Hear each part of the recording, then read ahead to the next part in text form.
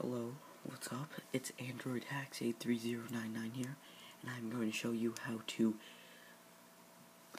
root your Motorola Triumph. So, you want to get the QR code scanner on the Motorola Triumph, and go to this website in the description, and scan this. So once you scan it, it shows a URL, and you want to click the open browser,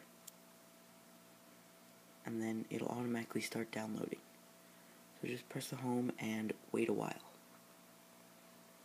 So it's called Ginger Break. You want to click on that, and since I already have it, I don't want to replace the application.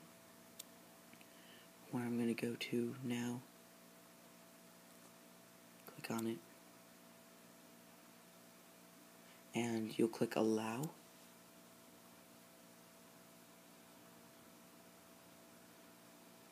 and first you want to go to Settings and do the USB debug, and all you do is click on root device. Since my device is already rooted, I don't need it. And once it is, and after that, it'll just restart, and your root will be complete. And proof of it is that I have Wi-Fi kill on, and Wi-Fi kill needs a root. Okay, so I'll leave the link in the description. Thanks for watching, guys. See ya.